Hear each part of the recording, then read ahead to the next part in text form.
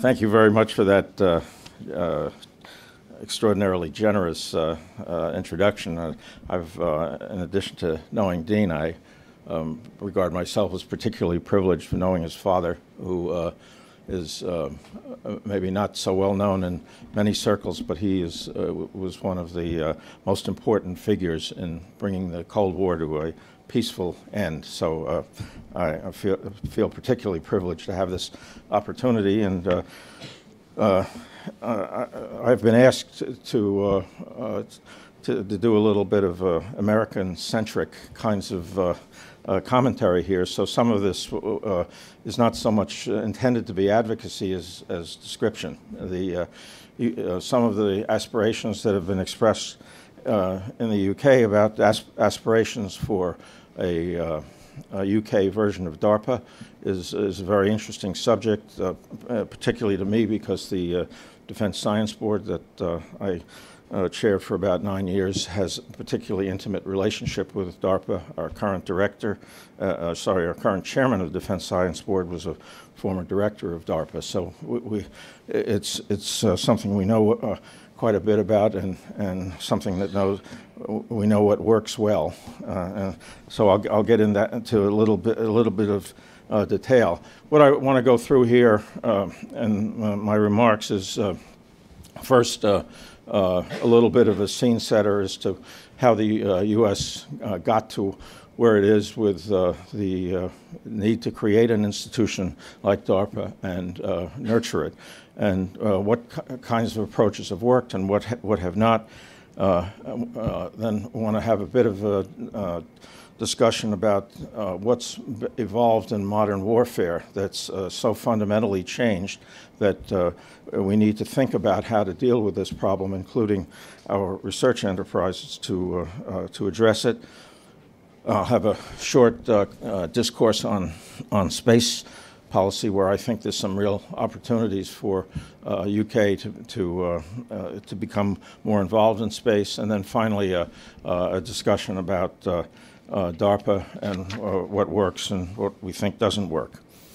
It's a trite but nevertheless true observation that necessity is the mother of invention. For most nations, there are few domains of public investment that offer a more compelling necessity than national defense. Hence, the process of the conversion of the insights derived from the frontier of science and converting those insights into technologies, which in turn create military capabilities, has been a characteristic of nation states for centuries. The wartime creation, or say the military applications of atomic energy during World War II and digital computers are certainly well-known scientific achievements and engineering innovations as well, whose applications have had profound implications for modern life. But in digging a little more deeply, it may be useful to consider how the technologies of atomic energy and digital computers evolved from their military to civil applications. The transition of these technologies from military to civil applications illustrate Peter Thiel's observation concerning the government regulation of innovation. Thiel observed that government regulatory practice regulates atoms while bits are unregulated. And the point is not always true everywhere, but it is a useful generalization as to why IT-based technologies enable a rich environment for innovation compared to the more highly regulated activities of atomic energy. In 1953, President Eisenhower proposed Atoms for Peace as an approach to developing the civil applications of atomic energy. However, the civil applications were then and now a government-dominated activity and regulated in almost every nation that applies atomic energy to civil applications. As a result, the innovation has been relatively slow because the pace of the regulatory activities is inconsistent with private financing of its applications and the pace of implementation of innovative applications of those technologies. The users need things that appear more rapidly than that industry is able to provide. The evolution of the digital computers differed. Following World War II, the government developed knowledge of digital computers, both here and in the US, was widely shared with private industry, and the rate of progress was and remains extraordinary. Today, many new technologies that can be reduced to information, for example, genomics, biology, telecoms, etc., can then be processed in the form of software and integrated with modern techniques of modeling and simulation. The development of application using modeling and simulation can diminish and in some cases eliminate time-consuming and costly experiments, contribute to the creation of technologies and their applications that often grow at an exponential rate rather than the linear fashion that we're most familiar with. The growth of the underlying technologies of autonomy are, in many cases, growing at an exponential rate that is accelerating the development of the fielding of autonomous vehicles and the Internet of Things as just two examples that I think are by now widely known. Adapting to the rapid growth of the core technologies that enable modern military capabilities has become the most challenging characteristic of modern life. These circumstances illustrate an important aspect of how the innovation process for national defense is being changed in fundamental ways.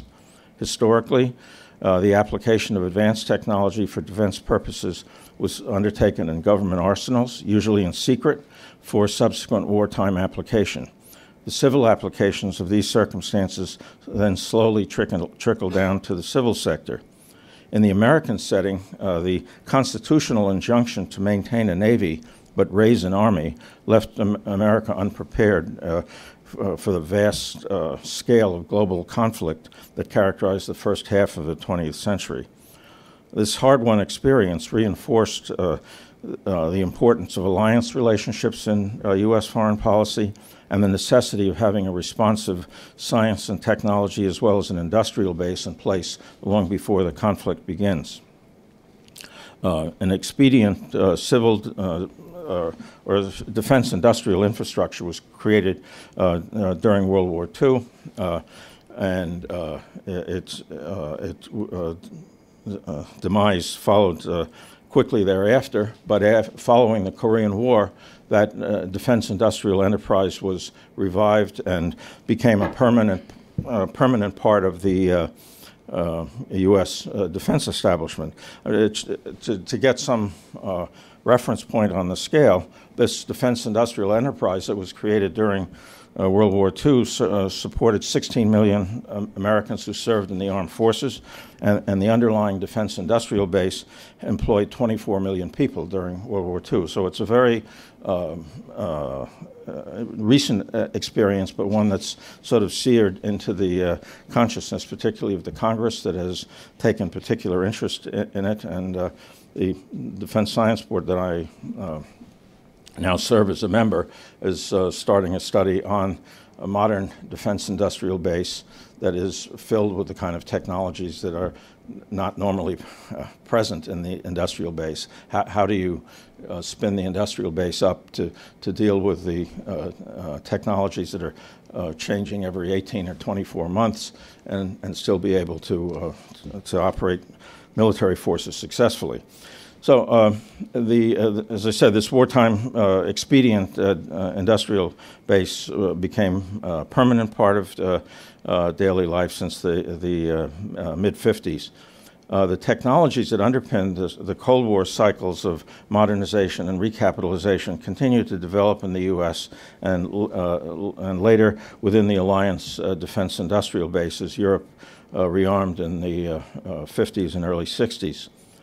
The U.S. began this process of integrating new technologies, for example, advanced materials, which was a major contributor to the development of high-performance jet engines, manufacturing technology, microelectronics, space operations, and so forth, to create advanced military capabilities during the 60s and 70s. To broaden access to this technology, in the 1980s, the DoD deregulated foreign direct investment in the U.S. defense sector. And it's now permitted about 200 non-U.S. companies to participate in the U.S. defense market. Their U.S. subsidiaries have been able to get security clearances.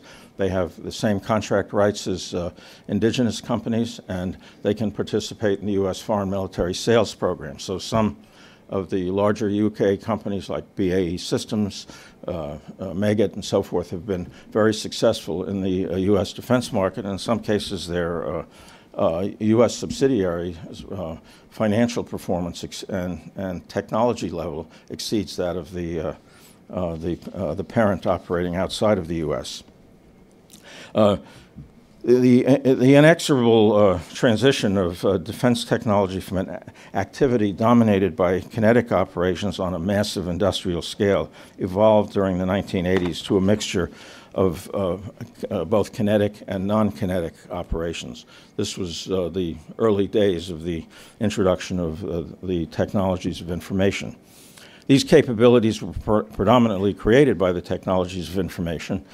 Recent U.S. history illustrates the scope, scale, and impact of these trends and the rapidity of their application. In 1991, in the multinational Operation Desert Storm and Desert Shield, that was intended to expel Iraq from Kuwait, after a four-day period of day and night all-weather operations involving nearly 500,000 U.S. troops, a logistics support force of 4,000 contract personnel from 76 U.S. companies and 22 foreign contractors, and a supply infrastructure of 360,000 military cargo containers. A few years later, and without trying to engage in the resolving the intense diplomatic and policy disputes surrounding the subsequent U.S. and allied operations in Iraq and elsewhere, little more than a decade later, offers some useful insights. The military outcome of major combat operations reflected the growing dominance of information on the battlefield and its importance to the narrative about the path of innovation. During Operation Iraqi Freedom, 177,000 coalition forces, including 130,000 from the U.S., about one-third of the complement they had in 1991, again conducted continuous day and night all-weather combat operations throughout Iraq for 21 days to defeat Iraq's forces. Employing the technologies of information enabled combat operations with significantly smaller troop complement than previously been required. This was possible because the technologies of information had a profound effect on reducing the scale of operations needed to produce decisive military effects. Modern information-based technologies of intelligence, surveillance, and reconnaissance reduced the fog of war to an extent that much smaller forces were needed because of the desired military effect could be created without the need to retain large reserve forces. In this context, we could argue that bandwidth to collect, process, and disseminate tactically decisive information in a timely manner effectively allowed the combatant commander to replace large reserve forces with the insights created by IT-enabled intelligence, surveillance, and reconnaissance. In some sense, bandwidth became a substitute for force structure, which is an observation that continues to be reflected in the way certainly U.S. forces are developing. The cumulative effect of the increasing role of information and more generally the importance of the technologies developed outside of the defense sector has significantly reduced the burden of national defense. The technologies produced outside of the defense sector are more or less by definition products of a competitive economy. So you're getting these products at closer to the marginal cost of compared to technologies that are developed uniquely for the defense sector. And at the zenith of the Cold War, during the Cuban Missile Crisis in 1962, nearly 10% of the U.S. GDP was devoted to national defense. Today, that figure has declined by 2/3, despite the large increase in defense expenditure since 2017. National defense today only absorbs 3% of the U.S. GDP. Thinking about what is changing in national defense, because it will couple to the arguments I'll advance later about creating a UK DARPA, is important to recognize. The characteristics of modern warfare, enabled by the growing role of information in the national defense function, has made it increasingly difficult for the legal and diplomatic practices built around classic kinetic military operations to function effectively. Hostile acts can now be taken invisibly and long before the first shot is fired. These pre-kinetic measures can vastly increase the scope, duration, and destructiveness of a conflict. With a few elements of warfare that are enabled by modern technology, I think, will be illustrative. First, the homeland is no longer a sanctuary. The civil infrastructure that enables modern warfare is highly vulnerable and likely to be exploited. The modern practice of warfare, reinforced by international law, was focused on engagements between the military forces of nation states. The devastating experience in World War II resulting from the practice of targeting civilians and their infrastructure has regrettably, I would say, been expanded in the 21st century. Information technology-enabled vulnerabilities in both civil and military infrastructure provide new opportunities to engage an adversary. This includes attacks on the adversary's homeland to diminish the capacity of its defense industrial base to respond to operational needs, as well as the ability of the armed forces to be marshaled and deployed to a conflict. Rather than being attacked last, the homeland in non-kinetic form is likely to be attacked first by state adversaries. The remarkable capabilities created by the incorporation of information technology in modern civil infrastructure have also created extraordinary vulnerabilities. In the U.S., the 17 elements of critical infrastructure are linked to the day-to-day operations of both civil society and the defense establishment. Their shared vulnerability unites them. Their prolonged loss would also be catastrophic to both U.S. security and its economy. The civil infrastructure is an indispensable element of national capacity to mobilize and deploy resources for a conflict abroad. The U.S. deployment of its military forces is based on the expectation of a secure homeland. While some measures are being taken to mitigate the exposure of the key elements of the critical infrastructure, they are likely to be concentrated on the ability of the armed forces to mobilize, deploy, and sustain military operations. The civil infrastructure is very much at risk because the American way of war is to mobilize in the continental U.S. and deploy abroad. But if, as we'll see with the ability to implant malicious code, say in the electric grid, there's only one U.S. base that has an organic source of electric power on the base. They use geothermal in one site in California. All the others are tied to the civil power grid. So if those electric power grids are successfully attacked, it also undermines the ability of the forces to deploy. Second point here is that modern threats are increasingly built around very rapidly developing dual-use technologies that are challenging both the security and competitiveness of all industrial democracies, not just the U.S. China has institutionalized its aspirations for the development and exploitation of advanced technology, particularly dual-use technologies with military and civil applications. Although its public advocacy of its policy has been attenuated to mitigate trade friction, its Made in China 2025 policy remains the organizing principle for state investment. Uniquely, China has integrated its investment strategy in these technologies with its policy of civil-military fusion. This approach enables China to extract the military applications of these technologies in parallel with its civil benefits. The economic institutions in the U.S. certainly, and I think generally the case elsewhere, has been first to develop the civil applications and then find military applications, which are usually a much smaller part of these civil products. But the Chinese have specifically focused on 10 areas of investment that have both civil and military applications. One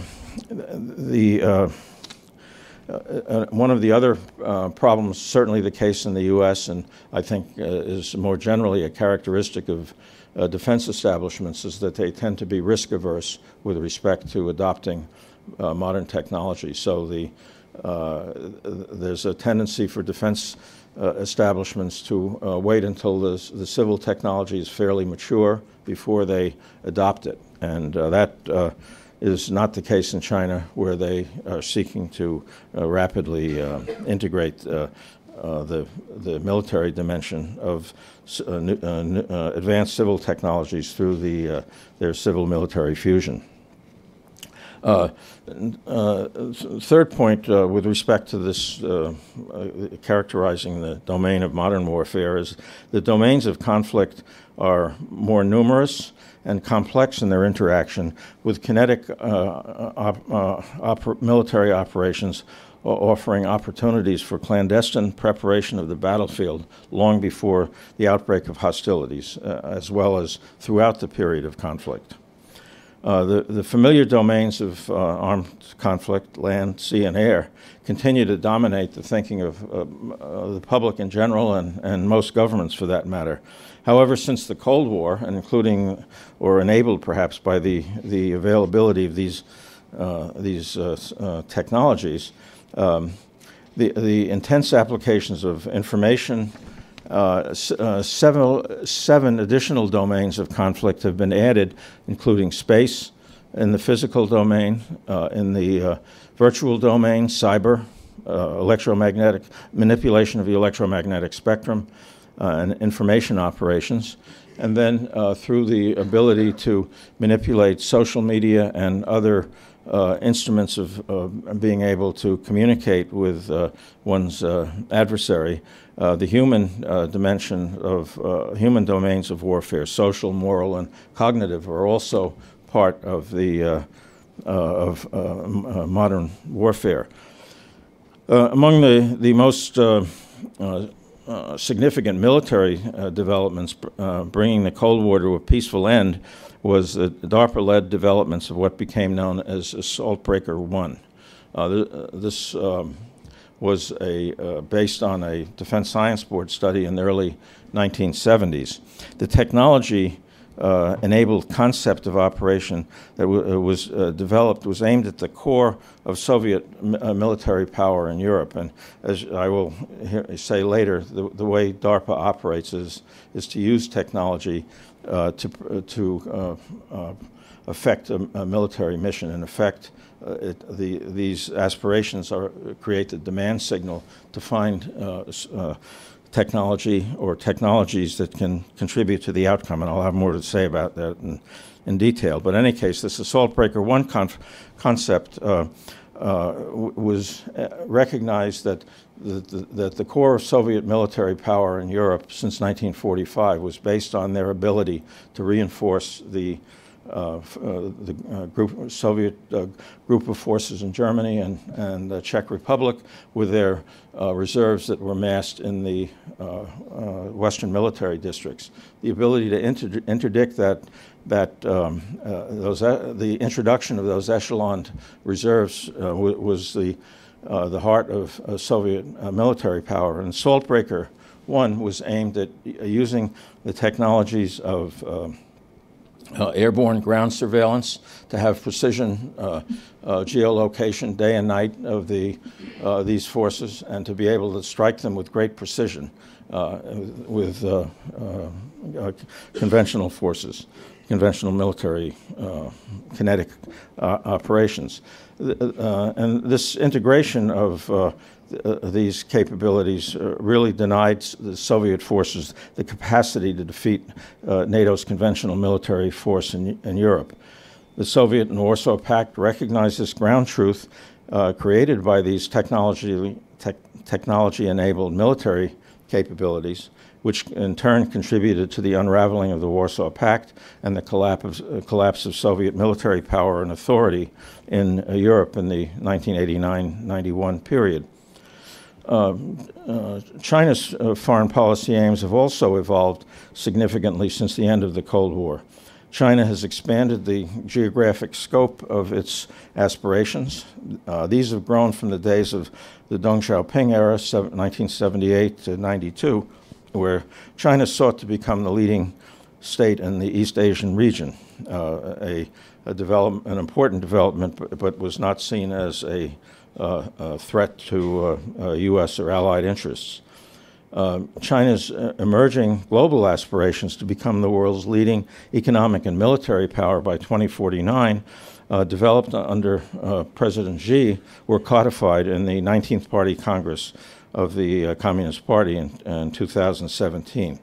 These developments increase the risk of conflict in the future. Similarly, Russia's aspirations to modernize and become culturally and economically integrated with Europe following the collapse of the former Soviet Union were quickly abandoned following the end of the Yeltsin administration. It was replaced by a Eurasia-focused kleptocratic leadership under President Vladimir Putin in 1999. Russian policy regards the U.S. as the main adversary and initiated a large program of modernization of its strategic and sub-strategic forces in 2009, following the signing of the Spirit of Prague Declaration and the New START Treaty. Russia changed its doctrine, military doctrine or nuclear doctrine, in 2004 to include the use of nuclear weapons in conventional conflicts. Chinese and Russian military cooperation, including joint exercises from the Baltic Sea to the South China Sea, have become a regular feature of their shared military activities. Chinese and Russian defense collaboration has been complemented by increasing diplomatic collaboration on a global basis, undermining U.S. alliance relationships and leveraging Russia's private military contractors to conduct military operations that its government seeks to deny in their so-called gray zone operations, such as they conducted in Crimea, southeastern Ukraine, Syria, and 6 countries in Africa. Taken together, these developments led the U.S. government to reduce the prominence of its counterintelligence, or counterterrorism focus, I should say, without abandoning it, and to change its national security strategy. In 2017, the U.S. government promulgated a new national security strategy that emphasized the need to be capable of deterring and defeating the full range of threats to the United States, including China and Russia as peer competitor states. This evolution of U.S. policy led to the development of the technology base for a technology program called Assault Breaker 2, which DARPA is now engaged in developing the key enabling technologies to support the policy objective. I can discuss that a little further if there's interest. A third area that I'd like to raise is based on my reading of the interest of the government, is to develop opportunities in space. When Prime Minister Thatcher decided to withdraw from Britain's efforts to create its own space program in collaboration with the European Union, a private sector entity emerged committed to space system development. The effort was led by the University of Surrey's highly regarded innovator in satellite system development, Professor Martin Sweeting. And Surrey became a leading developer of small satellites that met many users' needs. He exploited the excess capacity that existed in expendable launch vehicles that were on the market in the US, Europe, and Russia, and later China. The use of small satellites provided a way for many countries to gain access to space that was not practical with the space system technology that was available at the time. However, this has changed quite a bit. Small satellites have now become understood as the way to go to space. And over the next decade, telecommunications companies, internet operators, and other users are expected to launch 40,000 small satellites into mostly low Earth orbit, but in some other orbital planes as well. The emerging path to innovation in space offers some new opportunities for British science and technology. The Billionaires Club, as I've described it, of extraordinarily successful entrepreneurs that have developed, have incorporated the development of reusable space vehicles in their investment portfolio.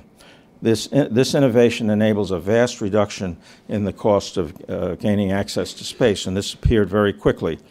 When the U.S. Space Shuttle, which was an effort to create a reusable path to putting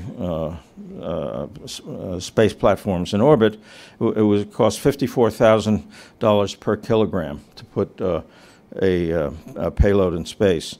One of the early deployments of the SpaceX Corporation of Elon Musk to the International Space Station reduced the cost to $2,700 per kilogram, so almost a factor of 20 in a reduction of the cost.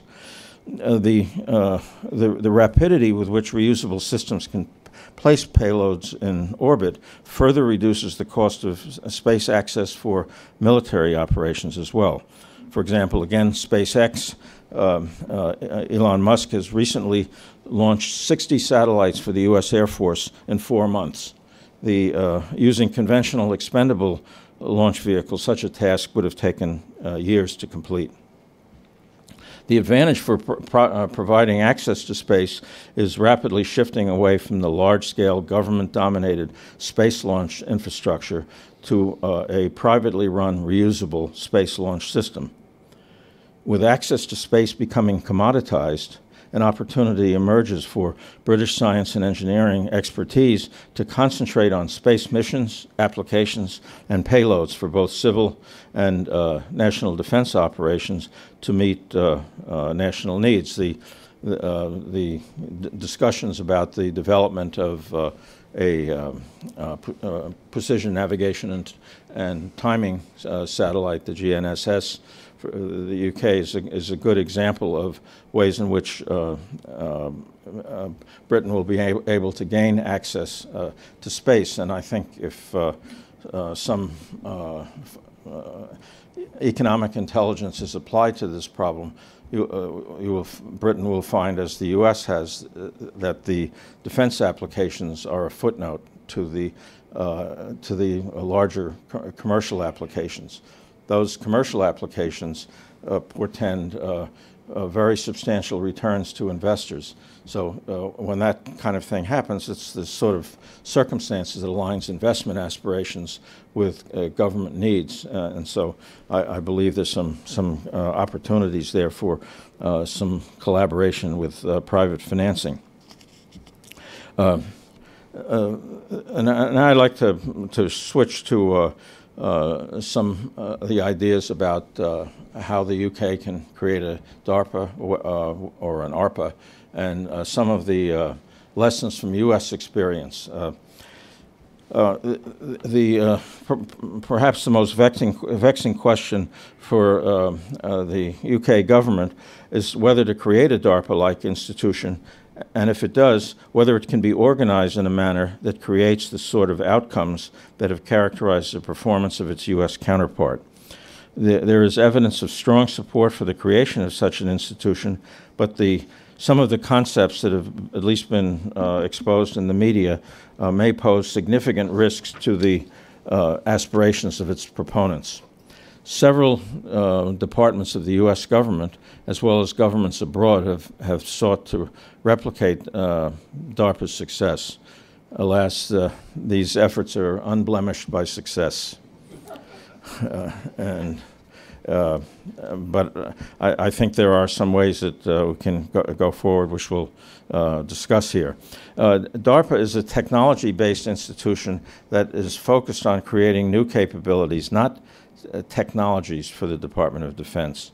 And there are of several of DARPA's 22 former directors since 1958 have underscored DARPA's had an enduring description of its technology-based mission.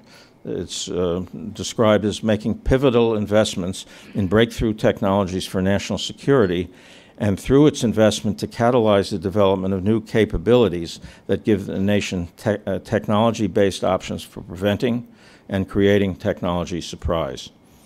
Some of the words are particularly important. The idea of creating capabilities rather than perfecting technologies is an important distinction that's sometimes lost. And from the perspective of creating or exploiting the civil applications of these technologies, the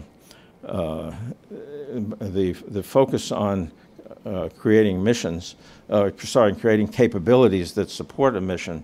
The defense applications almost wholly overlap the needs of the civil society, which is why DARPA has been quite productive in producing civil spin-offs of the technologies that it's developed for national defense. And I have some examples that I'll mention in a moment. To achieve the aims of operating at the frontiers of science and technology, to apply technologies to the creation of capabilities that can serve military missions, DARPA has a simple six-office structure that are not aligned either by technology or mission application.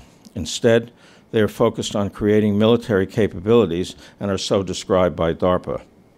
Indeed, DARPA publishes an annual strategy document that describes its activities for the year ahead, and the prepared version of my remarks, I have a reference to the URL for that document. The most recently created office in DARPA is their Biological Technologies Office. Until recently, the focus of DoD investment in the biological sciences was mainly related to medicine and the use of chemical and biological weapons for warfare. The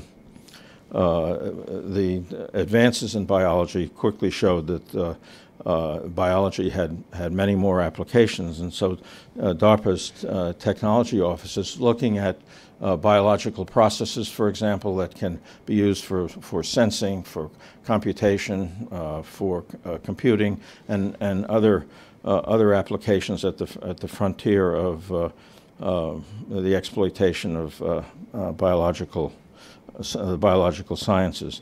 They also are developing technologies and applications of those technologies to novel forms of bioterrorism, innovative biological countermeasures to protect U.S. forces, and to accelerate warfighter readiness to overmatch and confront adversary threats. There's quite a dark side to the way several nations are developing biological sciences. The second office in DARPA is one that I think may be of interest here, at least to some of the discussions I've read about. The Defense Sciences Office is sometimes described as DARPA's DARPA. They are able to surveil the field of technology developments in an effort to find ways in which some of these technologies that may not be recognized by the Department of Defense to be able to exploit them. But there's also some of the applications, especially we're seeing now in command and control, we don't have the mathematics to describe the applications of the technology. So the Defense Sciences Office has groups of mathematicians that are working on addressing these kind of problems. In general, they're looking for high risk and high payoff research initiatives across a broad spectrum of science and engineering disciplines to transform them into important game-changing technologies for U.S. national security. Some of the current Defense Sciences Office, in addition to mathematics that I mentioned, is computation and design, the limits of sensing and sensors, complex social systems, and anticipating surprise. The DSO relies on greater scientific research community to help develop and explore ideas that could potentially revolutionize the state of the art. Its third office is the Information Innovation Office. Modern society, as we are well aware, depends on information, and information depends on information systems. Timely, insightful, reliable, and relevant information is essential, particularly for national security. To ensure information advantage for the U.S. and its allies, the Information Innovation Office, with a catchy acronym I2O, sponsors basic and applied research in three thrust areas: symbiosis, analytics, and cyber. Fourth office is the Microsystems Technology Office.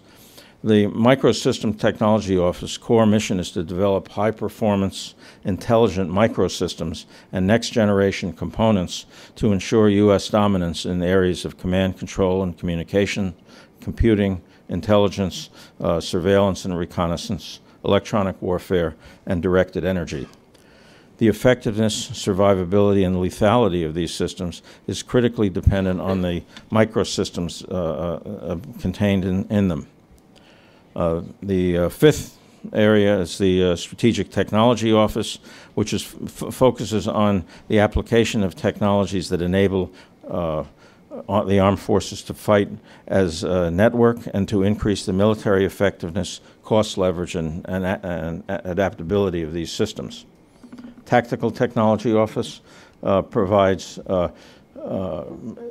to prevent strategic or tactical surprise with high payoff, high risk developments and demonstration of relatively revolutionary new platforms and ground systems, maritime and surface and undersea systems, air systems, and space systems. The importance of technology, DARPA's technology-enabled focus is to create new capabilities, and this is the decisive dimension of DARPA's RIT. It separates them from other organizations, public or private, within the DoD's national defense R&D ecosystem. Other organizations, such as the laboratories for the military departments, apply an integrated suite of technologies relevant to the mission of their respective service. In many cases, developing service-specific applications for applications that have been demonstrated through a DARPA program. DARPA's concentration on the creation of capabilities mitigates a technological vice that is often associated with organizational structures that seek to create outcomes based on top-down priority to create specific outcome or outcomes in mission applications. This approach tends to create specific technology proponents who often develop a predisposition akin to the carpenter whose only tool is a hammer, in which case every problem appears to be a nail.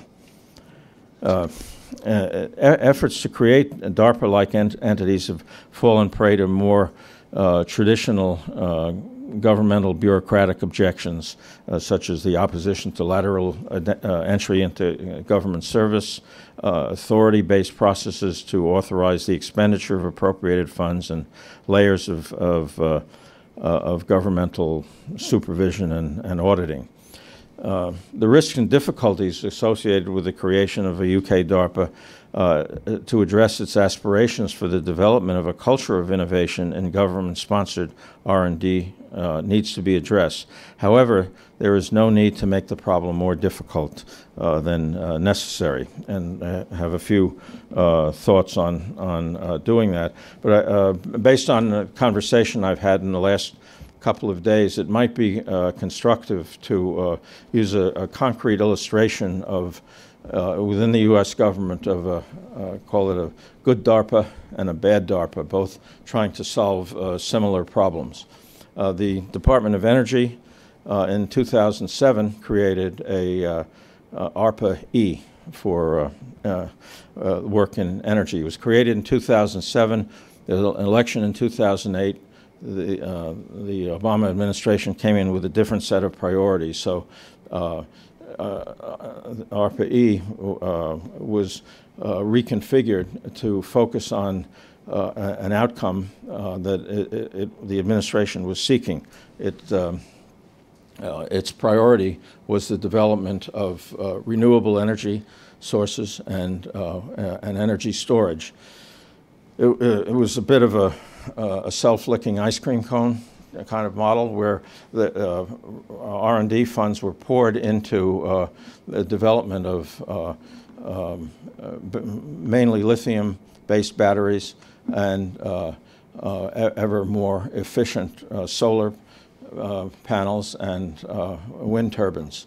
This was complemented at the other end by heavy subsidies to the use of renewable energy. And in some cases, the subsidies were doubled down because in addition to the federal subsidies, which were already substantial, additional subsidies by state governments were added as well. So the aspiration, of course, was to send a demand signal about the enthusiasm for renewable energy sources, which was not hard to transmit because the cost was quite low. And if you travel around in the States, especially the ones with substantial subsidies, you will find a high presence of solar and wind turbine technology.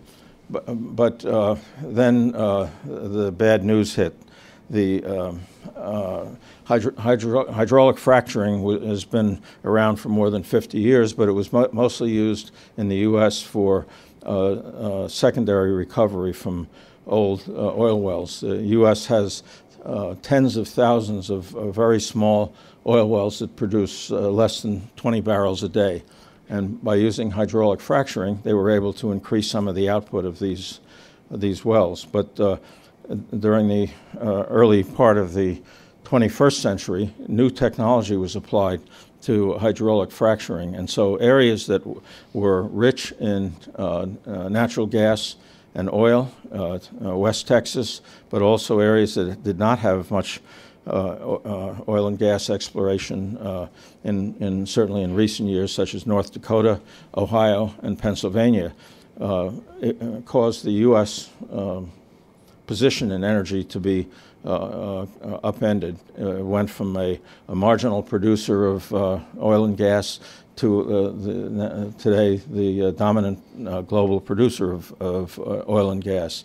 That drove the price down substantially for oil and gas, and the subsidy benefits for renewable energies were diminished.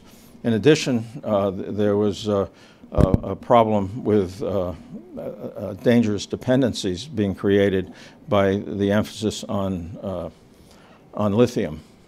China recognized that lithium would be a crucial means of dealing with the intermittent character of renewable energy as a means of storing it. So they started buying up the lithium mining capacity in the Western hemispheres, Asia and Africa. The U.S. government had already seen the consequences of China's manipulation of raw materials in the rare earths segment, and so we're very wary of the consequences of China's increasing market power in lithium. To compare DARPA's or ARPA's experience in the Department of Energy, in the Department of Defense, they also had an energy problem. This was created as it was realized that the bad guys were implanting malicious code into the computer networks that controlled the electric power grid and the other elements of our infrastructure. Iranian malware was found in the control system for a series of dams in New York State, and so DARPA was asked to look at this problem from the perspective of how can we mitigate the risk to our ability to operate our military bases during a time when these may be attacked.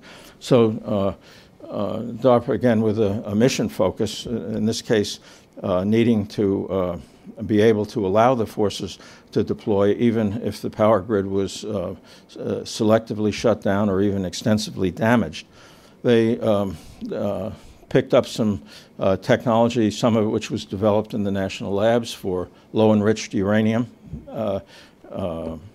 reactors, some very interesting heat exchanger technologies, and Stirling motors that were quite efficient. And the outcome was to produce a small reactor that could produce between 2 and 10 megawatt electric, and plenty enough for most of the basing infrastructure we have, and to package it in a way that it could fit in the C-17. Of course, Department of Energy has been working for years also on small reactors, but the regulatory environment makes the development of any new reactor of very prolonged activity, and as a result, there's been very little innovation in the nuclear sector. What DARPA has done is to work out arrangements and U.S. Army funding with the Nuclear Regulatory Commission, so that they are going to, if their plans work out, have a licensable small reactor of this sort. The belief that they have, which is probably likely to be upended on costs, those around $100 million a reactor. And so what you can see is, yes, DARPA worked on fulfilling a mission requirement that was urgent for the Department of Defense, but they probably needed a couple of dozen of these reactors. But you can imagine inverting the paradigm of civil electric power, which since the 20s, when the U.S. 1920s, when the U.S. was becoming electrified, we built very big centralized reactors of either conventional fuel or nuclear. The power was put into a power grid, and that formed the base load for U.S. energy. But if you can distribute the power through small reactors that are not too expensive, the ability to have a much more resilient electric power system, have the technology such that you can have large numbers of small reactors. You again say invert the paradigm. We have 94 nuclear reactors now. They're of advanced age, and but it constitutes almost 20% of the power grid. Just replacing the nuclear power is worth doing. But if you were able to replace the entire fossil fuel network that now is part of our electric power generation, you can see that the benefits to be applied to reducing carbon footprint and emissions would be very substantial. In just a few miles from here, in the city of London, it's the epicenter of financial engineering jiu-jitsu.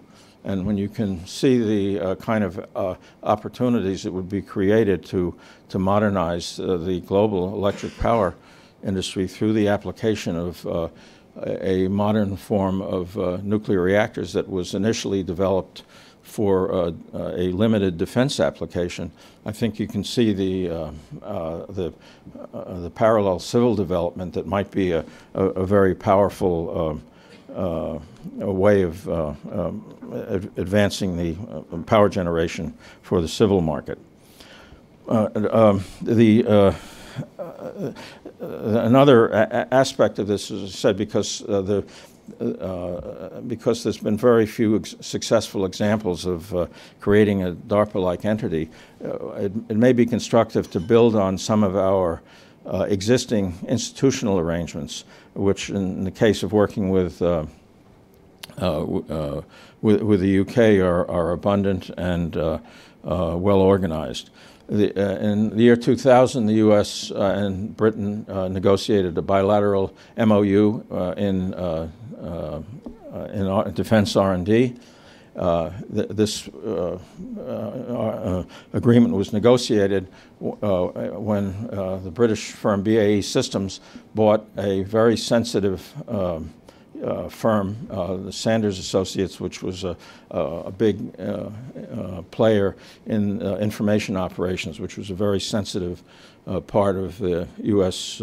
Military capabilities and defense R&D. The Defense Department authorized the BAE Systems to buy and operate that company in the U.S., and it was seen as a sort of catalyst to modernize the R&D relationship. So one of the things that we might find constructive is to build on that relationship to have a more collaborative effort between the UK's aspirations to build a British ARPA, recognizing the differences in the institutional setting, but nevertheless building on the kind of experience that the U.S. has had that has made DARPA a particularly effective institution for the development of R&D to meet national defense needs, but also as a platform for the development of remarkable civil sector applications.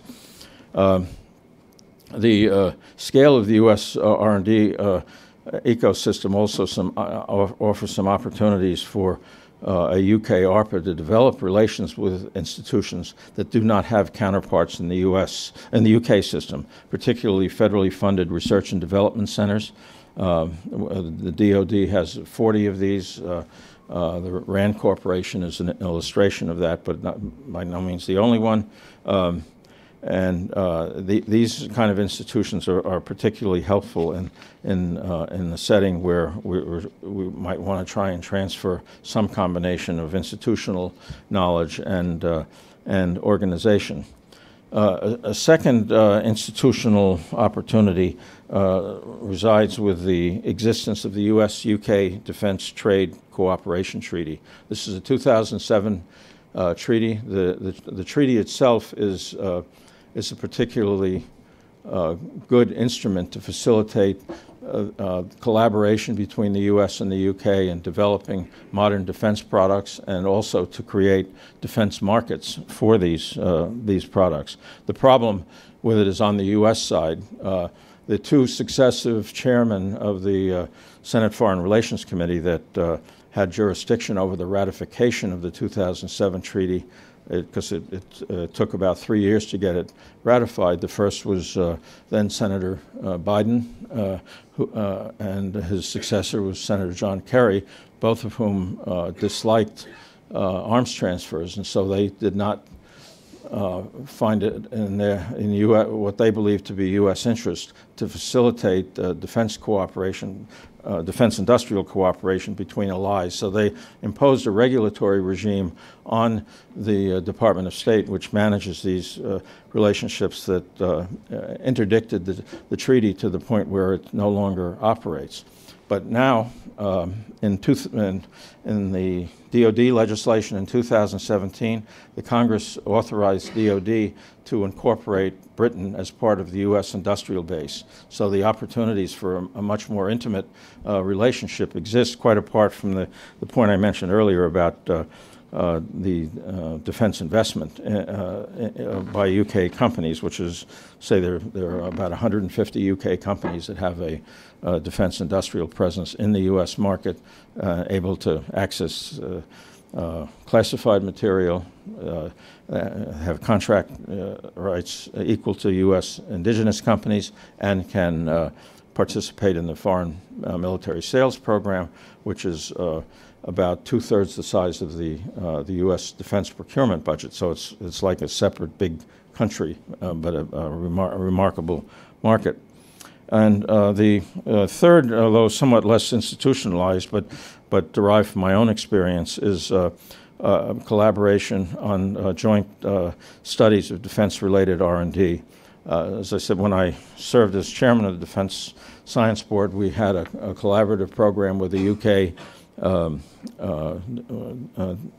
Defense Scientific Advisory Committee, and it produced a very useful study. I've included the URL in my paper, and it was done on focusing on joint areas of application for mission application for both the U.S. and Britain. It was a good study, but it was proved hard to replicate because of the regulatory difficulties in managing technology transfer. Environment is now much better, and I think we have some good opportunities. So I'll stop there. Be glad to take any questions or receive pitchforks as required.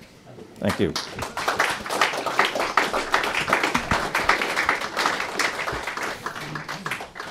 Questions? I'm sure there are many. Lady there, name and organisation. We give you a microphone. I work for one of the federally funded research and development Great. centres for space, the Aerospace Corporation. Great. And we're now here working with the RAF, so that's very good news. The question I want to ask is GNSS. Yeah. Do you think it's significant, or is there any significance at all, or nothing at all? In fact, BAE has just bought the GPS interest. Right. Precision navigation and targeting is a vital aspect of both our civil and military life, and there's good reasons to increase the capacity of that system. The U.S., as you probably know from your work with Aerospace Corporation, is concerned about the vulnerability of PNT systems, and there's a lot of activity going on to protect them. Having more capacity, introducing more modern technologies for the ability of the satellites to resist jamming, resist more subtle forms of cyber operations where things are implanted in the command and control system of the satellites and so forth. I think there's a lot of opportunity, but also, as we were discussing earlier, the civil applications are also potentially substantial, and one of the ways of, I believe, of mitigating the cost in appropriated funds for this is to get investors involved in the early part of the process who would be able to access the intellectual property that supports the civil applications of what, depending on how the UK organizes it may be a regional PNT system, or it may be used over a larger area. I'm not familiar with the current state of play in U.S. thinking about it, but I think it's a valuable thing, but some creativity ought to be applied, because it's now more than 40 years since GPS was deployed, and we've learned a lot since then about it. Gentleman there, name and organisation, please. Alan Thompson from Skyrora, which is a space organisation, and the question's obviously about space as well. I'd be interested to know if the USA, it's in the USA interests to support, perhaps through a Darpa organisation, the commoditisation of space that you mentioned, and whether you think that the US would be interested in access from the UK, its own access to low Earth orbit for itself, its sovereign access, and commercializing that model. Understanding that at the moment, as you mentioned, the SpaceX example of pushing the price down to $2,700 a kilogram, I think actually the market is still not an open market, and there's no real fair competition. And I'm just interested in the context of this discussion and the collaboration that already exists around the defense industry, taking it to a commercial, would that be of interest to the US? Yeah, it's a good question. One of the great things about the commoditization of space, as I've described it, because a lot more satellites can be in orbit, the opportunities for hosting of other applications on satellites is a very prominent one that can contribute both to the utility of the space platforms and their proliferation. For example, putting cameras in, say, 10% of the 40,000 satellites that are going to be up there, and integrate them with computers.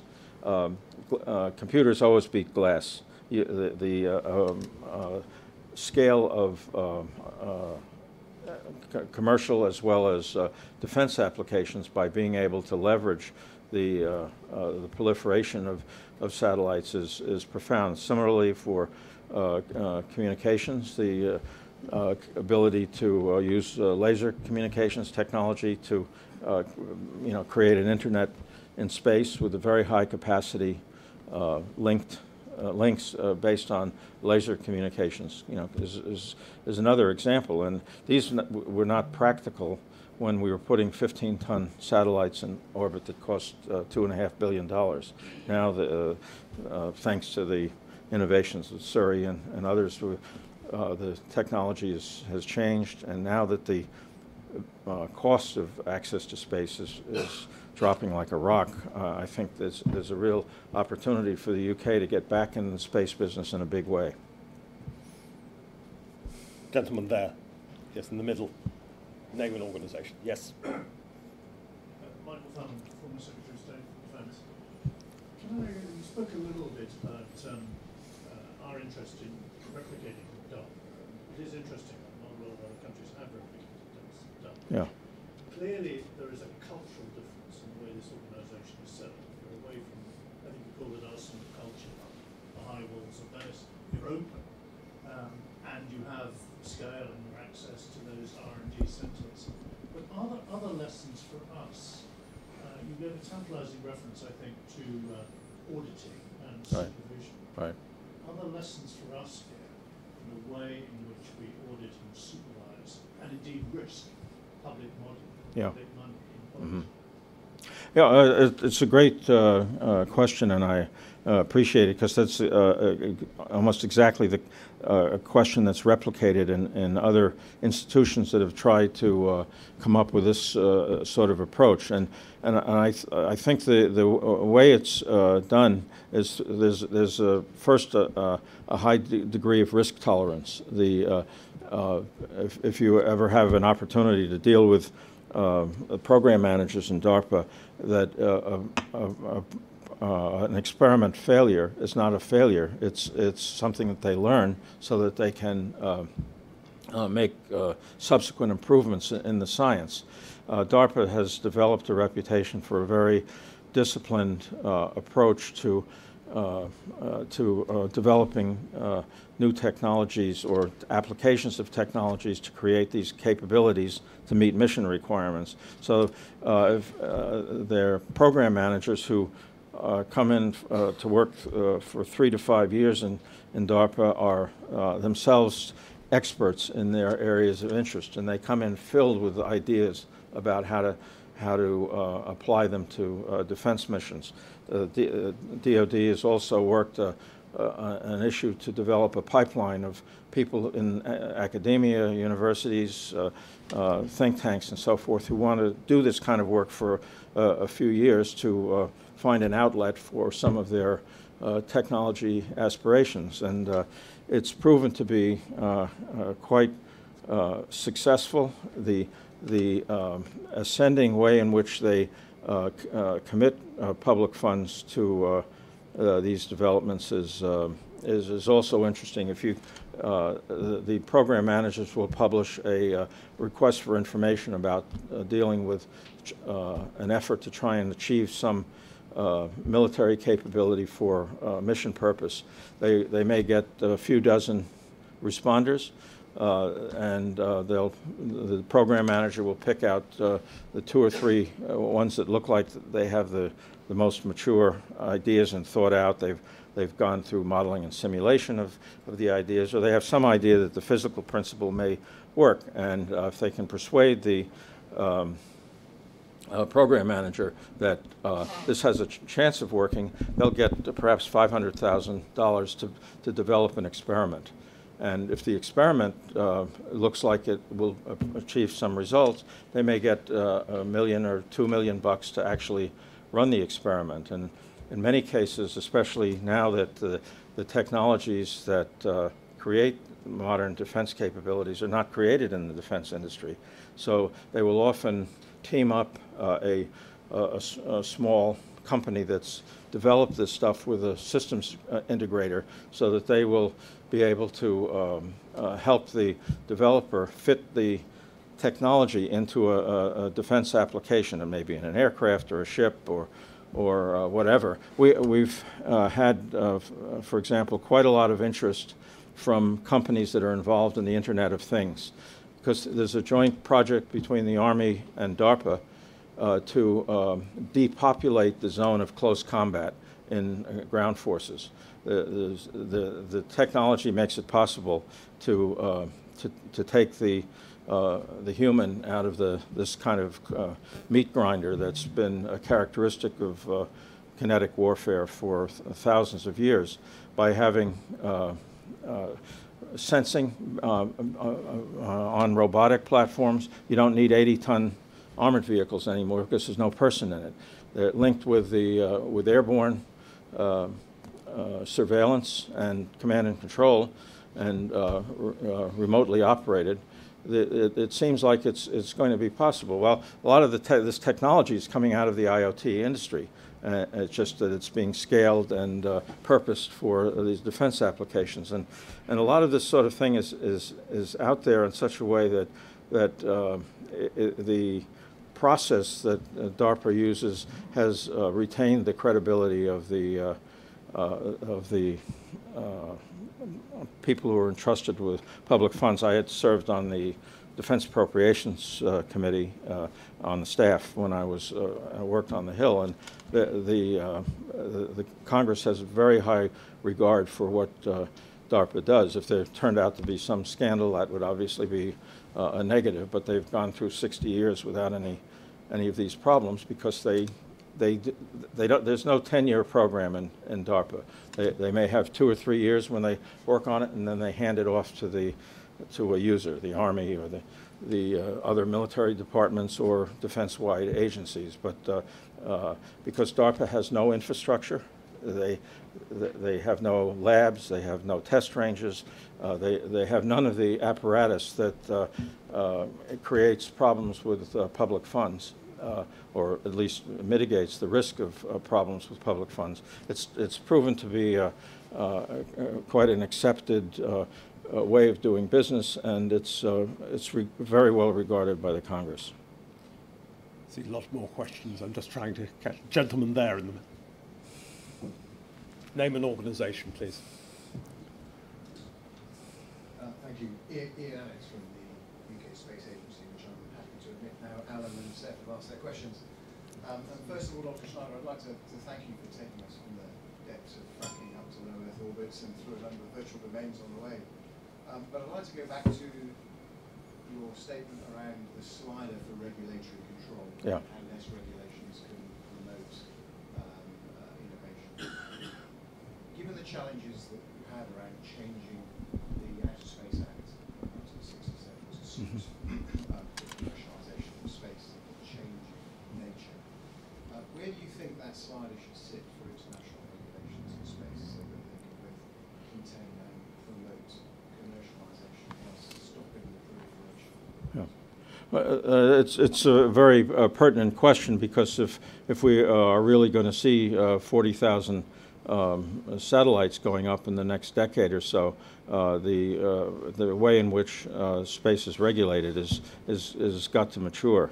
I think there are good opportunities now with the technologies of managing debris that you can imagine an insurance industry that can be built up around the need to ensure other users of space that the platforms are not inexpertly operated in such a way that they will damage other parts of the space system that's in place. There's a self-interest on the part of users of space that has worked pretty well in being able to manage orbital slots and to manage other aspects of it. There's some problems, of course, with the military use of space because of the enthusiasm that some have for direct descent anti-satellite systems, but that probably will give way to more subtle ways of military applications for it. But I think the opportunities for having a more self-regulated use of space is becoming increasingly possible because of the technologies in space. So I think I'm optimistic, and space may avoid the fate of the nuclear industry that has been so heavily regulated that it is not innovative. Time is short. I know that I have to take the remaining questions as a group if you're happy to sure. answer them. Lady there, and anyone else. Name and organisation, please. James, Former Security Minister. I wonder if you could say something about the range of technology transfer controls being used.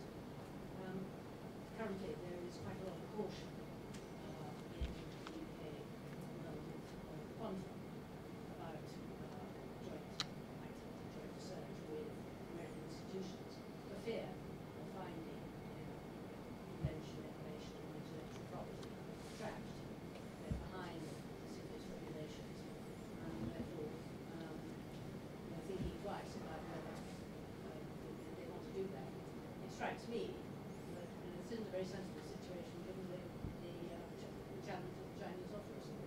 Yeah. Do you want I'll just see who else wants to ask. Is there anyone else who wanted to ask a question just in the final? Anyone else wants to catch Mr. Speaker's eye? Okay. Without glasses, you have to wave madly. Good. Okay. You want to answer? Yeah, well, I think it raised a good question that's of more general application about some of the new technologies that make people nervous. One of the current projects that Darpa is working on relates to AI. And AI has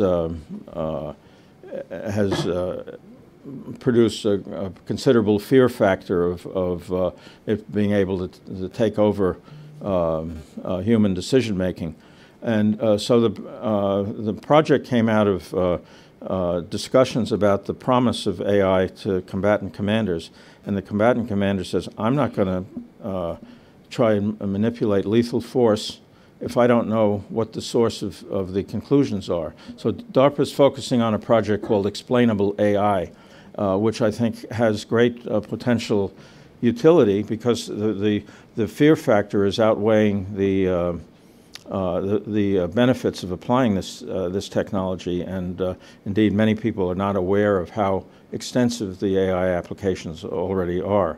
So I think this is an illustration of DARPA's work that's supporting a military mission, because the combatant commander is not going to make decisions unless they understand the basis for it. But you have many other things of this property that that if people better understand how it can be applied, it can propel its civil applications. And quantum applications are going to having the same thing, where the focus now is on quantum computing and quantum encryption, which is like, if properly handled, is going to be great value and can mitigate perhaps some of the problems we currently have with foreign control of the information technology system. That is, if we have the quantum encryption, it'll be possible to bypass some of the threats to the information infrastructure that might otherwise be exercised by those who manage the communications technology. Thank you. Well, it's been a Good. It's been a wonderful week for policy exchange in this sense. Well, you kindly wrote the foreword to our new paper, Visions of ARPA, edited by Ian Mansfield, our outstanding head of science and education here. We've spoken also to our work on space, which we're the only think tank with a space unit presently, and Prime Minister employed the words of our study in his opening statement on the steps of Downing Street. So this is a happening area, and like all great teachers, Bill, you make it all sound very easy, particularly for the thicker pupils in the audience. Like myself, it's been a masterclass. As I say, the range never fails to astonish. So please join me in expressing appreciation to our guest of honour tonight. Thank you.